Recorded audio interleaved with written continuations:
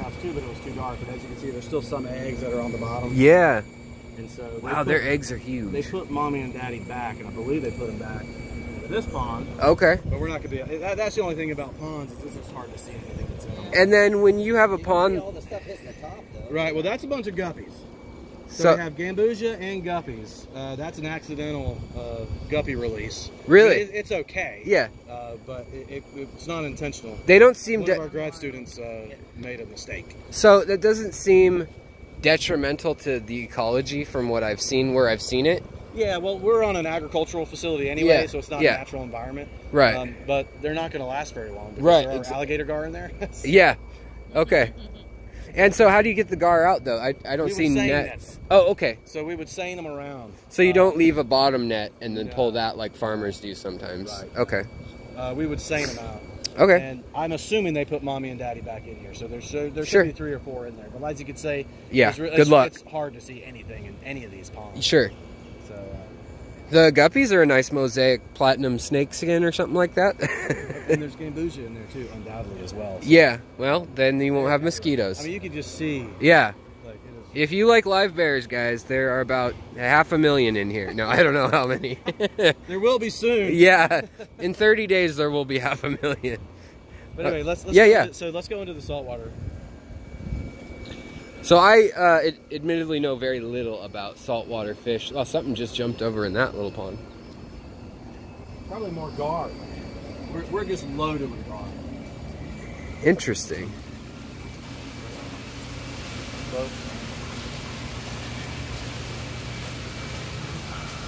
Okay. So this is all saltwater. Okay. And really, our claim to fame was the Pacific blue tang. Dory. So when we first started this project, we were doing a bunch of different saltwater fish. We had success with dory, and now we primarily focus on Pacific blue tangs and wrasses, which would be those are beautiful. The Melanaris wrasse and the yellow wrasse, and we have some radiant as well. I don't know if there's anything. Yeah. Everything that's covered with this small mesh is all wrasses. Okay. So these guys right here. And be careful going around these corners. Sure. These guys right here are the first ever captive raised Pacific blue tangs. Wow. So this was 3 years ago now. They are so vibrant. Thank you. Yeah, they are. Thank you. And now they're just starting to spawn. That's incredible. We're actually doing what's called completing the life cycle, which is basically we got them from a spawn from a wild population. Proofing it. And now these F1s, which is the first captive raised generation, are now spawning. Wow. That's fantastic. So do you have fry from them yet? We haven't raised any successfully from the F1s. Okay. But that's coming, right? Sure, yeah. So, but that's a huge accomplishment for us. Definitely. And we're of course proud of ourselves. Yeah, you should be. But it's dory, right? Yeah. So that was able to give us a lot of notoriety beyond the world of aquaculture. Sure. And we had like news people coming and videoing us. That's cool. Crazy stuff that we had no idea of what we were doing. What was coming? Right, exactly. So we still have some. Oh, this is more wrasses. So. Okay, probably hard to see then. They are very hard to see. That's okay. But there's some down in the vats. Okay. Which are easier. We can try to walk down through there. All right. But it's going to be difficult to look into the tanks with the nets. Yeah. Because the wrasses are like 3 inches. Yeah. Oh yeah, there's some yellow. Oh yeah. Oh, you can see the yellow wrasses. Those are good size wrasse. Yeah. Yeah. Will they jump out? Is that why you have the net? Yeah, they're jumpers. Oh yeah, a lot of fish will do that. So, and then, are these a breeding stock right now? Like they are. Okay. This species, the yellow wrasse, we haven't had very much success with. Okay. But the Melanaris, which are they're almost impossible to see in these big tanks, but there are some down in the vats. So why don't we go down into the Sure. vats, and you can see those and video those. But we did have a lot of success with them. Oh, okay. I was just peeking. I guess we got to go down that way.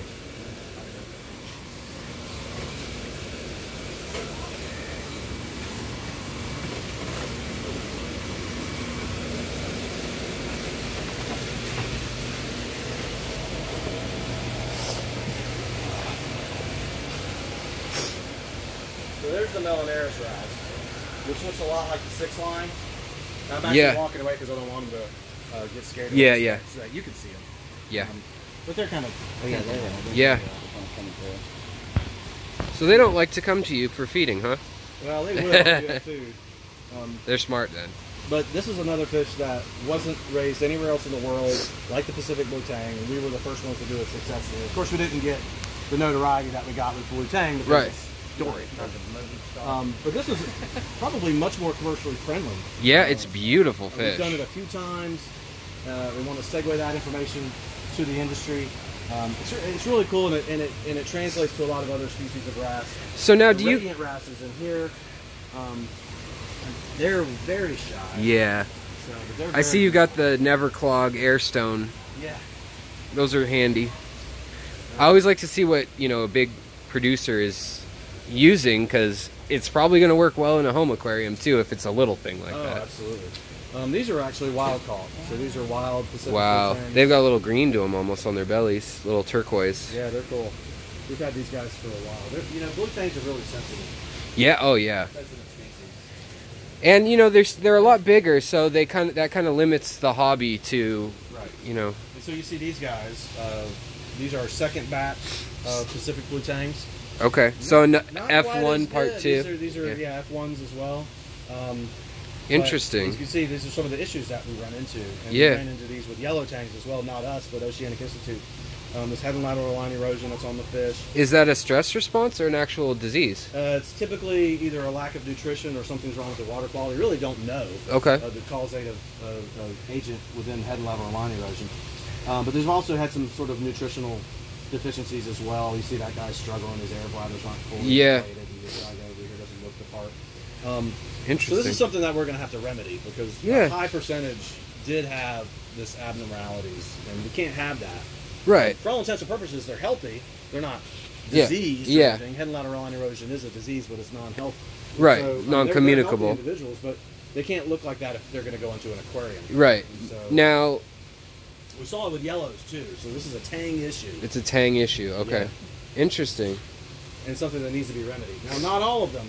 Yeah, so there's something in the genes maybe that when you spawn the next batch, maybe it'll be better. I don't know. We're hoping. But we did have some that looked just fine and went to certain rising tide, sent them out to different facilities. Some, yeah. Like a pet store has one. Some aquariums have other ones, and they look just fine, swimming just fine. So. And so for the saltwater stuff that you're doing, are you guys sampling actual conditions, where these guys are at, kind of thing, and trying to replicate that, or are you? Fantastic. We tried to say, hey, send us to Indonesia, Australia, and we need to sample. Yeah. Well, I was just curious because it can be problematic. One of the things that we do is we reach out to those local researchers as well. So if someone's working in that region, has firsthand knowledge of. Really, it's diet. A lot of it is broodstock diet. And trying to get the right nutritional composition. You hear that, people? What you feed your fish is important. Diet and water quality. Yeah, water quality. Moving water, aeration. Yeah. All right, so now we're going to go back to greenhouse 1.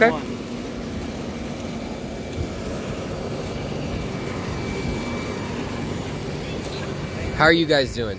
Fantastic. You okay, honey? Something new every day. Bet you didn't think you'd be on this adventure a month ago. No, I did not. So are you guys just friends? Yeah. Yeah. Okay, cool. He married the two of us, actually. So. Oh, you're an officiant. He's a lawyer.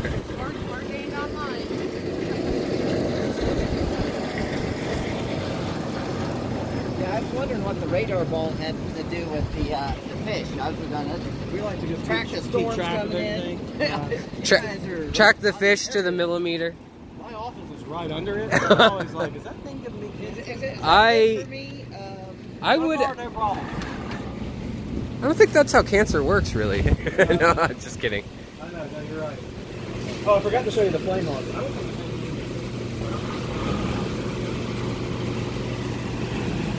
So we are also, I forgot about that. We are also working on flame hogfish. Okay. But I think they're back in greenhouse 5. Sorry.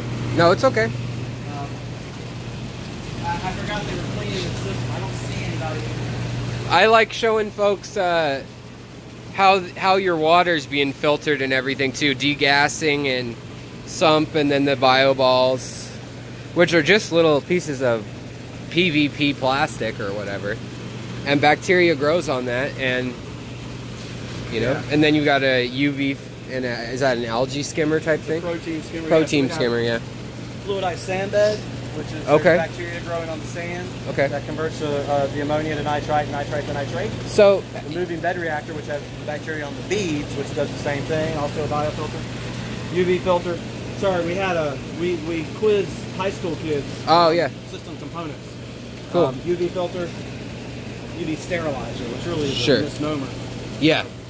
But it's really knocking back bacteria, and then our protein skimmer. And this just fluffs up the top of the water, basically aerates it to the point of skimming it off. Yeah.